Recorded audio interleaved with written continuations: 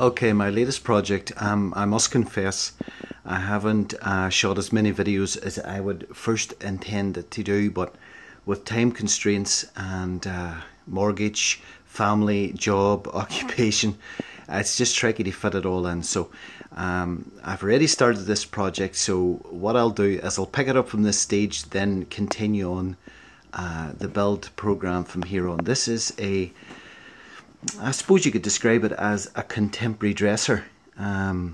It's machined in American white oak and 18mm MDF veneered white oak. So I'll take you over to the unit and give you an idea. So the main body of the unit is machined out of, as I say, 18mm MDF with a beautiful American white oak veneer on both sides. So the main body of this cabinet is finished in that. The face frames and plinth or kicker board at the bottom, and then of course the trim at the top are all finished in solid American white oak. I purchased 9 lengths, and as you can see here in the back of the workshop, I have about 4 lengths left.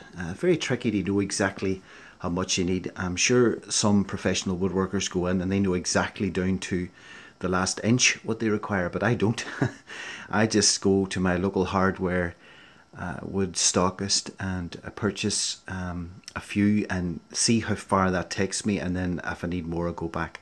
So I'll try and get an idea of the side. So the side has been finished in white oak as well to give a panel effect.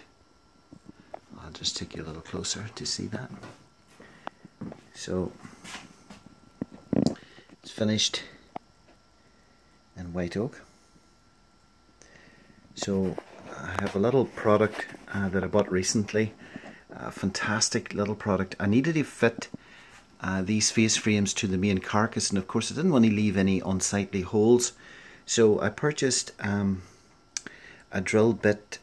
I have it actually over on the drill press here. So if you look at the drill press, this is the little plug cutter. Absolutely amazing. Cuts the plugs really clean. And then there's a drill bit. I have that here, this company here.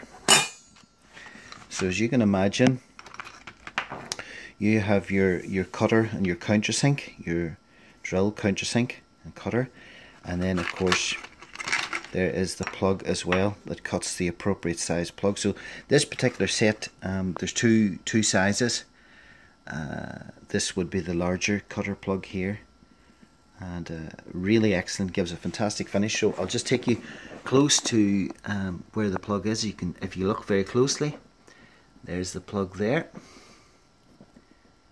and really excellent, really clever little kit. And I've been using this product here.